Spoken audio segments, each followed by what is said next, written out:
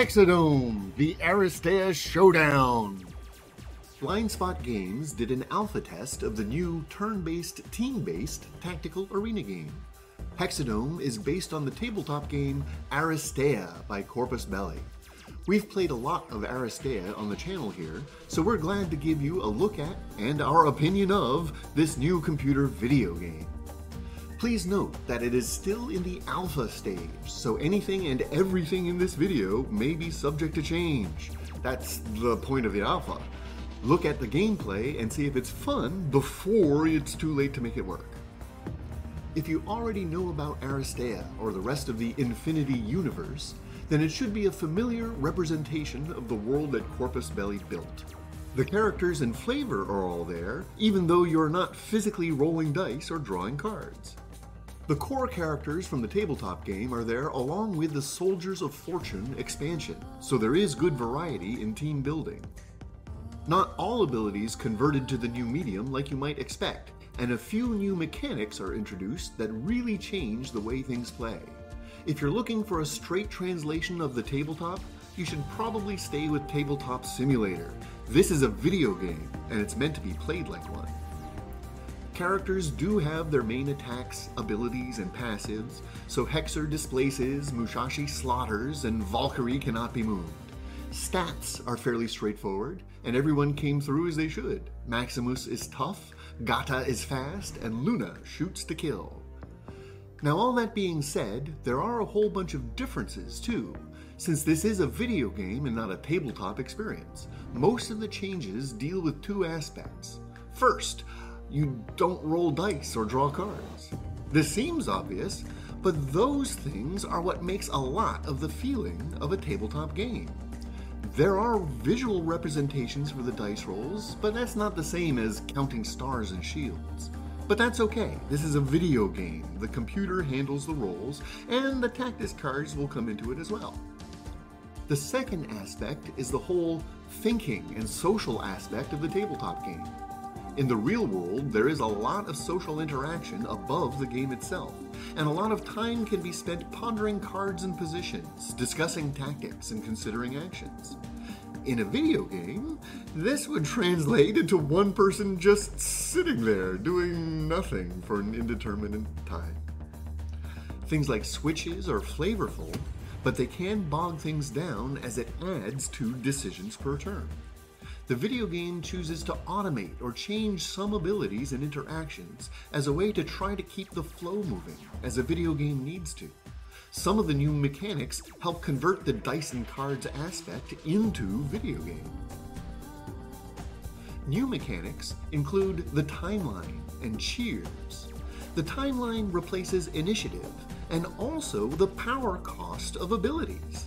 That's right, all abilities cost 1 point and everybody gets 2 points. At first, this seems unfair, especially to characters like Hexer with cheap abilities. But then the timeline reveals itself.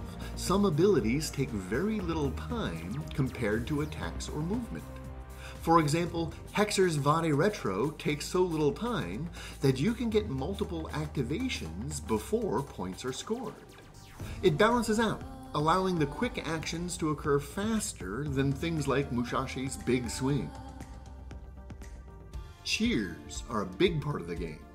Since you aren't drawing cards, tactics are bought with cheers. Everyone has a few basic ones, and the characters in your team provide their unique signature tactics.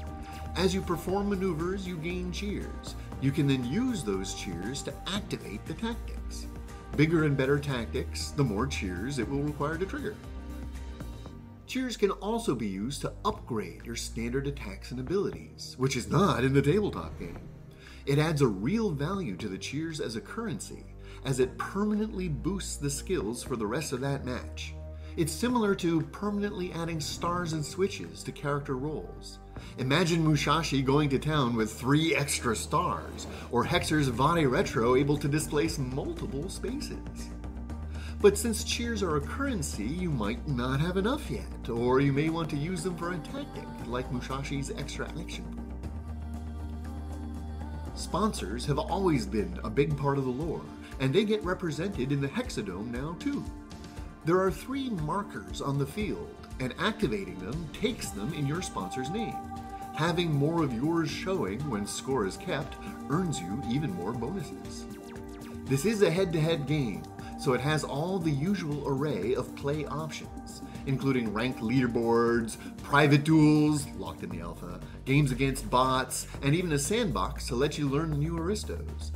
The audio is off to a great start, with a few of the character voices already in place and some wonderful music as well.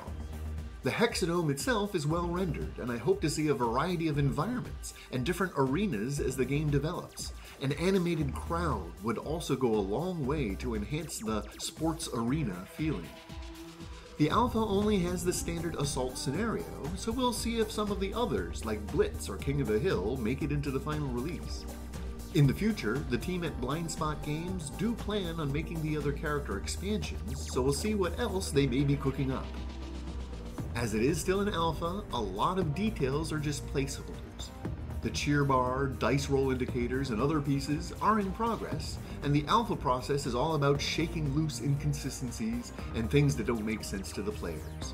Players unfamiliar with Aristeia may not understand certain aspects, or realize certain character abilities, like Valkyrie being unmovable. Veteran players will get caught out by expecting a tabletop ability that doesn't quite work the same way. Alpha testing is all about finding out what is and isn't working with the core game design, and there's lively discussion about it on their Discord channel right now. So how do we feel about it here at Shameless Mayhem? Overall, it really does capture the feel of the Aristeia tabletop game. Things behave the way you expect, with a few exceptions, and the flow and pace of the game means a match is usually over in about half an hour. We had a lot of fun playing the game to win, as well as trying wacky things just to make the alpha break. There's still plenty of bugs and placeholders, but we do see a solid and fun game shaping up. We really look forward to seeing more. We plan on making a few demo and tactical videos for the Hexadome, so subscribe to the channel and let us know in the comments below if you have any questions, comments, requests for videos, or even just rants about how wrong we are. For Shameless Mayhem, thanks for watching and have fun.